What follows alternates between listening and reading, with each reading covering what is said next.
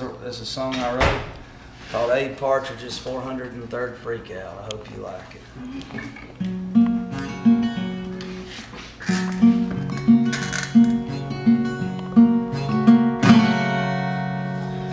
Well, sometimes I think we're already dead, or this trap that I call time is just some inception-like dream state I'm in. As I lay down, I think maybe we never existed at all. We're just some five-sense hallucinations, or just the mirror image of a higher reality beyond our comprehension. And I lie awake at night, and I can't keep my mind from wondering about what it all means, that I have the ability to wonder what it all means.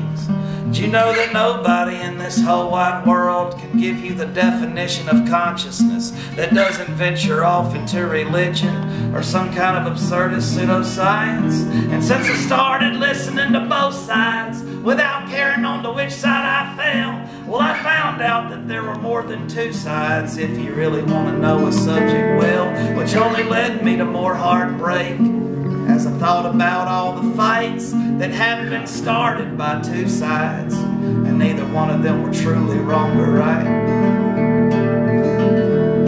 And then I considered the brutality that I witness every day, and how numb to the sight of human suffering I've become in my middle age.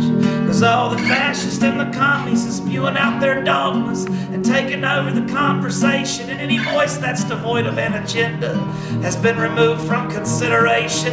And I started thinking about the weapons of mass destruction, biological, chemical, and nukes, and that we could have them all fired from the push of a button of an orange presidential buffoon. And so I started reading up on how to survive a nuclear apocalypse, and after my research I concluded I didn't even want to survive to live in a world like that.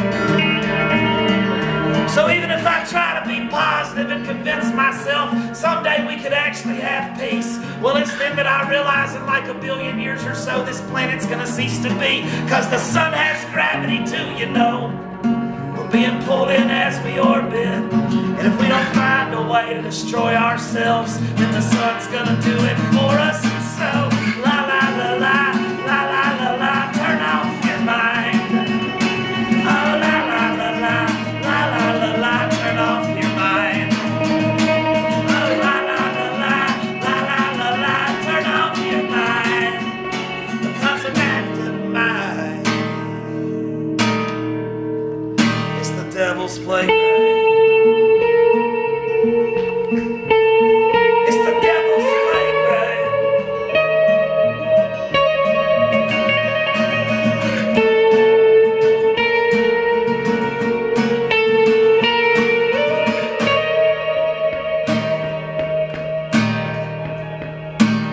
Well, then my mind turned to the scientists, explorers, and the greatest amongst us all, who gave their lives to learning and research and made great discoveries about the world. And then it occurred to me that all truth exists long before some learned man makes it known. I mean, if you think about it, E don't equal MC squared just because Einstein said it was so. Now, considering this, science kind of seems like a waste. I'll just devote myself to art. At least an artist creates something of value, a unique representation of his heart. And then I looked around at this plastic world and their frowning faces and their disdain for beauty, and I saw all the poor starving artists dwelling at the fringes of a cold society. But you know that we would not have for release if it were not for an individual named Beethoven, and we would certainly not have the White Album if Paul McCartney never met John Lennon. And I said, well, maybe that's my problem. I miss my Lennon. Somehow that chance done passed me by, and that's the reason I'm sitting here singing this stupid song and losing my freaking mind. And then even the stranger thought my tortured mind began to ponder. Lord, I wonder if Einstein met McCartney first while John Lennon studied the great wonders. I mean, I ain't saying it would have been the Beatles, man, but it'd been interesting to see what they put out, because I know that Einstein had some pretty cool hair, but I wonder if he could twist and shout.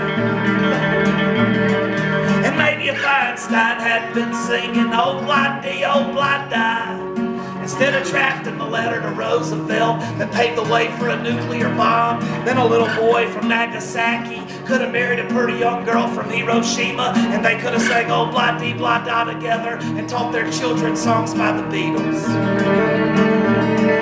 And I can imagine that the guy that wrote Imagine would have been any use in a science lab, lest that lab had the sole purpose of giving world peace a chance. So we gotta get attention to science, and Einstein to McCartney. We gotta find a way to get back in time. But then I realized if we ever build a time machine, it'll be based on the scientific work of Albert Einstein.